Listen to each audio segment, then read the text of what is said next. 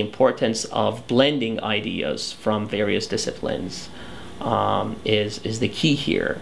So we need systems engineering to understand how to go beyond understanding, sort of having a reductionist view of how individual things work. That's how science has been organized for many, many years, that you zoom on your quantity of interest, and you zoom and zoom and zoom, and you get to genes, or to atoms, and to superstrings and whatnot, and molecules. But the other view is that, okay, if I understand how individual things work, how much will that tell me about what happens when I connect them together?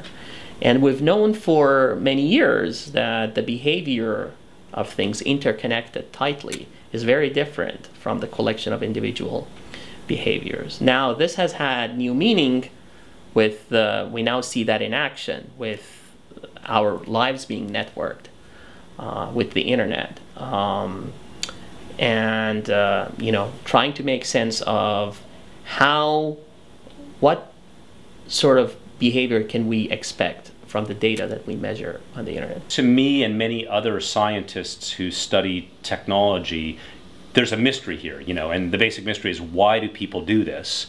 But they are doing it, and I think it's forced everybody to broaden their notion of what constitutes an incentive for an online system.